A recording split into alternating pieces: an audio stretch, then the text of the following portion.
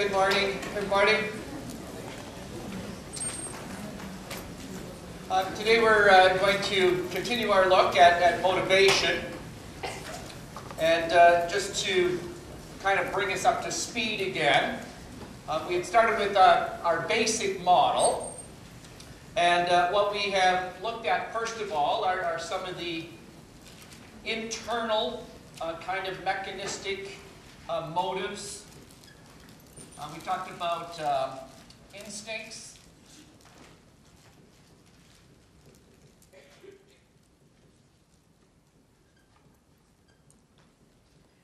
and needs as originating within the individual themselves and therefore kind of pushing behavior out from that person. And then I also kind of glanced over, didn't really specify. Also, of course, we have our outcomes that have certain incentive value, presumably valued, desirable kinds of outcomes that we're willing to engage in behavior to achieve those outcomes or consequences.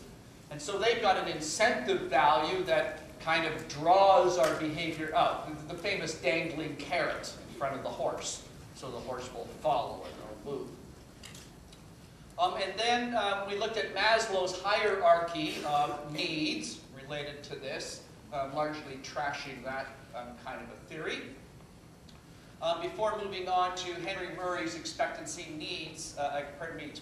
value theory. With Henry Murray's, remember that we had incentive value of our outcomes, which was the V in the expectancy times value formulation. And Murray identified our outcome expectations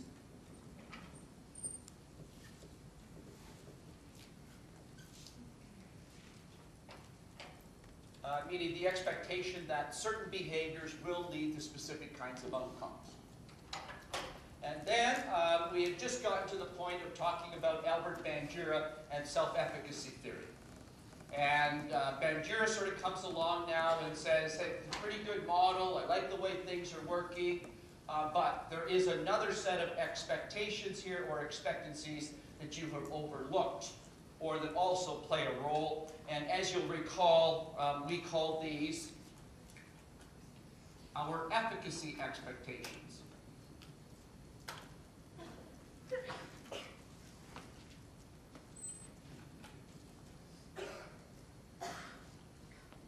Okay, and that's where we were when we left last class, up to talking about efficacy expectation. Basically synonymous with the notion of confidence. Feeling efficacious means that I feel I can be effective, that I can make or control my behaviors to produce a certain outcome. Now, in order to have high efficacy expectations, the individual has to possess two related kinds of beliefs, or efficacy beliefs, as Bandura calls them. First of all, I have to believe that I possess the requisite behaviors that can produce that outcome. So for me to, for example, to go into a figure skating competition with confidence, first of all, it's mandatory that I must trust and believe that I possess the various kinds of figure skating skills that will allow me to execute those behaviors and therefore perform well in the skating competition. Obviously, if I don't believe I can skate and I'm going to go into a figure skating competition, I mean, I'm in trouble. I'm not going to have much confidence at all. But even if I do believe that I've got the necessary behaviors, I can do this, maybe even I've done it before, does not necessarily mean that I will have confidence or high self-efficacy. Because it's also going to be dependent on a second kind of belief that I can execute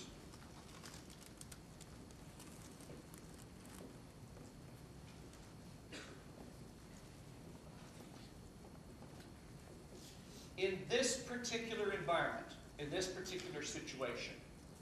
So the classic case, I'm using the figure skater again, a classic case of somebody, who is practicing for the Olympics. Could go out on the ice, triple lutz, double cow, perfect landings, quads this, triples this, doubles this. Bang, bang, bang, perfect routine. But now that figure skater comes to a different environment, the Olympic situation and circumstance, and suddenly begins to lose confidence.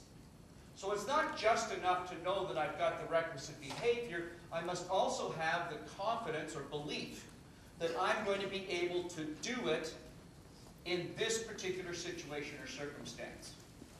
You can take academic performance.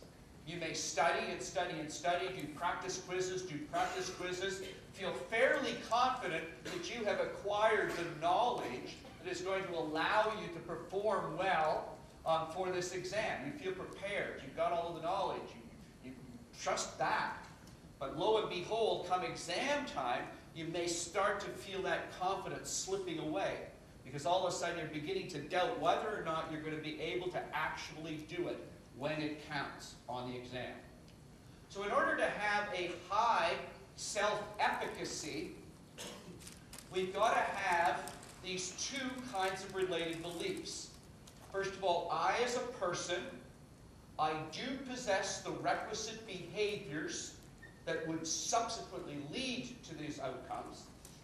And then I secondly must also believe that in executing these behaviors, I can interact effectively with this environment. Under these conditions, these circumstances, this particular scenario, I am going to be able to do it. Okay.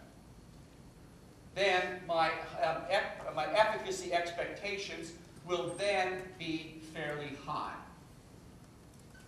Approaching 1, which is very high confidence. What this really adds to the model is an ability to understand why people may start to make some different kinds of choices, may actually start making some differences in terms of their persistence.